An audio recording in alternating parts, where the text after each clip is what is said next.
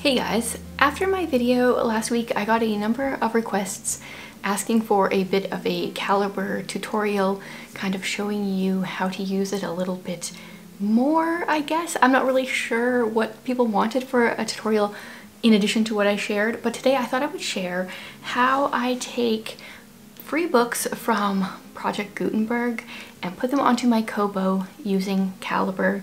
Now, Project Gutenberg has books that are in the public domain, which I just found out in the last few months, that different countries have different rules for like what is a public domain book. Because I think I was looking for a book and I was like, how is this not in the public domain yet? My husband and I did some research, and apparently different books have different countries have different rules for that. I want to read more classics, and I do like physical books for classics. A lot of the books on my shelf there are classics, but some of them are harder to find. And I generally like to buy mine secondhand, and you can't find them all that way. So Project Gutenberg is a great resource for that. One of the things that they do not do well is having covers of books. So today I want to walk you through how I download books from Project Gutenberg, the different options that I pick for that, how I find covers for my books, and do all that. My point with this video, as well as the one from last week, is not to illegally download books. The books that I downloaded from Kindle, I was still reading myself, like the ones I shared last week, still reading myself, just on a different device because my Kobo is much quicker and much easier to read on. Project Gutenberg, they're in the public domain, so they're free for anyone to download. Please don't leave tips in the description on how to illegally download and share books. That's not what this is about. I want to support authors. I don't want to rip them off. If I come across any frequently asked questions as you guys leave comments, I will do the same thing I did in my video from last week. I will pin a comment with some of the most frequently asked questions and the best answer that I have found. I will also leave that in the description. But I'm not like the world's most techie person, so I will not be able to answer every little question, every detail. I am doing this with my Kobo.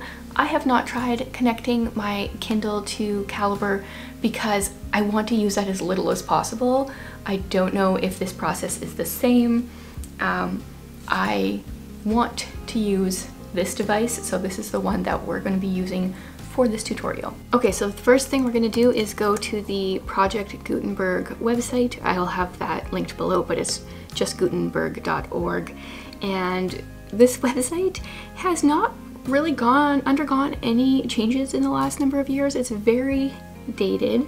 The first thing that we're going to do though is search for whatever book we want. I'll search for Elizabeth Gaskell because I want to read more of her books and I don't own them all. Cousin Phyllis, I do want to read that one and I do not have it downloaded, but this is one of the rare books that actually has a cover here on Project Gutenberg, and I kind of want to show you how to put your own cover on. I'll just download this one anyway, and I'll also download one that does not have a cover yet. So the option that I choose, there's quite a few different options. You can read it online, you can read it with an EPUB 3 or an EPUB, or an EPUB no images. I want images. If there's images in the book, I usually will pick just the regular EPUB, or sometimes the EPUB 3. I don't really know what that is. Usually I'll just pick the regular EPUB option, and I will save that in my books folder, but I will name it what the book is actually called. Okay, so that's saved. Let's see what else there is for Elizabeth Gaskell that I don't have. I did just download some the other day. Here's one I have never heard of, Half a Lifetime Ago. I'm gonna download this one. And same thing, I'm gonna pick the EPUB in case there's some images. Not a lot of the older books have images, but like someone like Dickens, he had, what was that guy's name? Fizz? Oh, I can't remember if that was his name, but he did a lot of the illustrations for the Dickens books.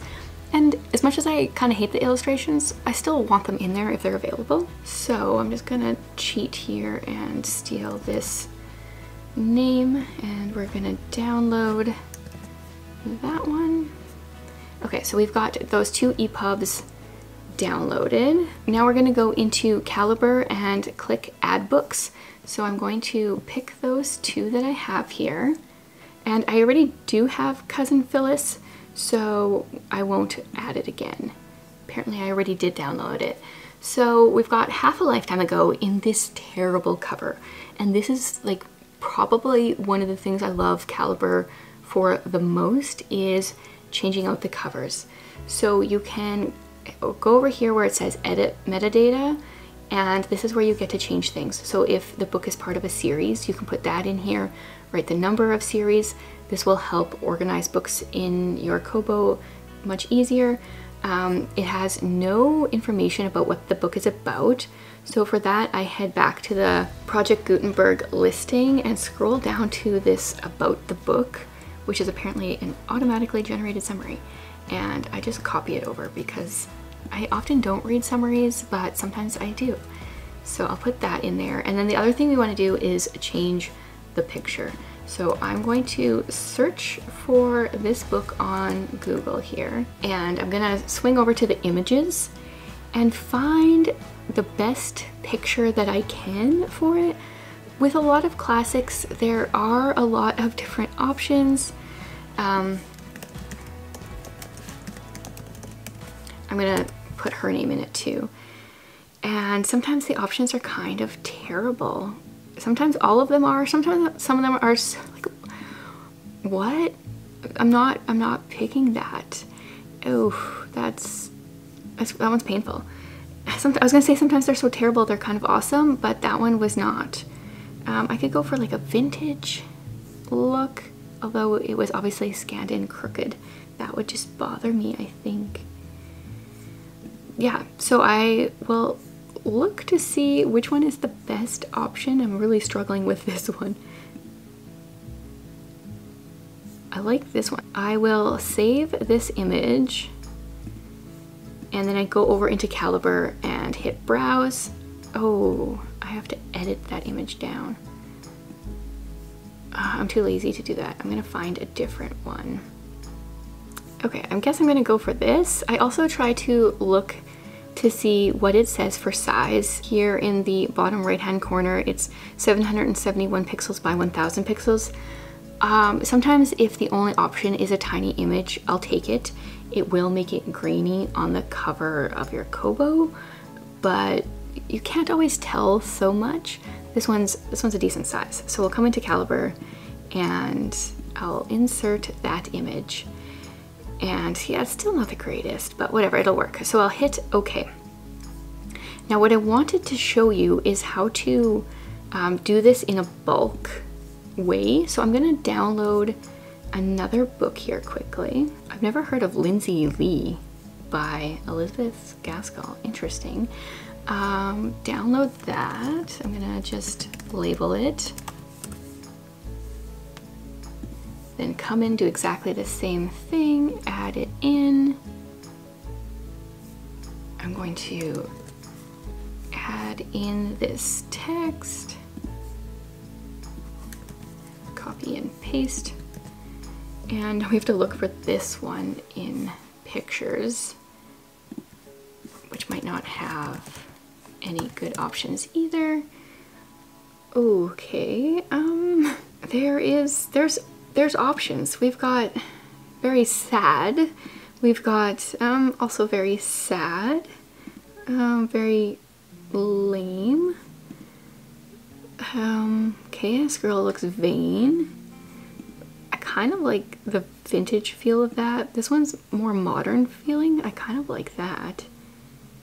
There's so many options now. This is making me very curious to know what this book is about. Mostly it looks very sad. I'm just gonna go with like a modern look here. We will take this one and we will add that one in. Okay, so now these are both in my Calibre as EPUBs. Because I have a Kobo, I want to turn these into Kobo files so that Kobo will take all the stats and be able to tell me how much time is left in the book. When my Kobo is in the sleeping state, it says on the front of the book how much percentage I'm done and how much time I have left. If it's just a regular EPUB format, it can't do that, and it's not necessary, but I like it. So there are a couple of plugins you need to download. I will leave them linked below, but in order to download them, you go up to Preferences, Get Plugins, and then you'll search for them. You go to Not Installed and filter by name. I have a few different ones installed here. These KEPUB ones are the ones you're going to want to install, and like I said, I'll have them linked below, as well as the Kobo Touch, I believe. But those will be listed and you can search them in here and then click install. But I already have them, so I don't need those. Then when you have multiple books that you want to convert to the KEPUB format, you can highlight the ones you want. You click Convert Books, and there are a few different options here. I haven't messed around with this at all, but you can choose different font information, which is very interesting because not all books have the same font size. I've really noticed this, especially books that I have gotten from NetGalley before NetGalley changed their format that they were using. Some of them were just crazy huge. So maybe this is something I will check out in the future, but for now I haven't changed any of these settings. But technically there's fonts, there's text, there's layout and styling. This is all a little above me yet. Maybe I will mess around with this at some point. But the only thing that I do right now is I come to Output Format and I scroll down to KEPUB. And that's going to change it from the format that it's currently in, which is an EPUB, and turn it to the Kobo EPUB. You do that. Down here it showed that there was 2 jobs working and it's already done. So now these are both Kobo EPUBs. So now what I'm going to do is I'm going to hook up my Kobo to my computer. One thing I had to learn the hard way is I had to use the cord that came with my Kobo in order to transfer my files. For whatever reason, it wouldn't use another similar cord. So I'm not sure why that is, but once you've connected it, you'll need to hit connect on your Kobo.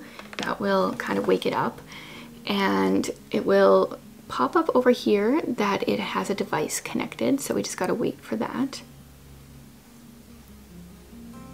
Okay, now my device is up here. All I'm going to do is drag these 2 that we just did into the device, and then already it's done. Now this box where it says main is already checked, and those are on the device. I'm gonna just do that with a bunch of my other ones here right now. I have a bunch of stuff for our homeschool that I wanted to transfer over, so do that. And on the bottom here it'll say how many jobs it's doing, and then once it's done they will have check marks. There we go, those are all done. So that's all it takes to get your books from Project Gutenberg onto your Kobo. Now I'm going to eject my device, and then it takes a few seconds for the Kobo to actually transfer the files, it seems. If you wait a few seconds on the Kobo, it'll show you that it's importing content, and I make sure I don't unplug anything until it's done. I don't know if that's like actually when it works, or if it works when it says it is on Calibre. I'm confused by that. So that's all there is to it. There is Lindsay Lee by Elizabeth Gaskell, and right now you can't see how much time is left in the book because I haven't started reading it. As soon as I've started reading it, it will guess how much time it's going to take me to read the entire thing. But right now it says 1% read and sleeping, and that is how simple it is to move books over to from Project Gutenberg onto the Kobo. And for me, the huge game changer item is being able to have the cover on the front of my Kobo. Because Project Gutenberg doesn't usually have a cover, I like that I can go in and add one, because once I'm reading a book, I can forget about it if I don't see the cover. I no longer, like if I don't have a physical book out, this really almost feels exactly the same in that way, where the cover reminds me, oh yeah, that's the book I'm reading. I'm excited to read it. So hopefully this helps you. Like I said, if I come across any FAQs as people try to use this tutorial, I will leave them pinned in the comments, so it will be the top comment or in the description, and all the technical details, the things you need to download, will be in the description as well. I hope this helps you.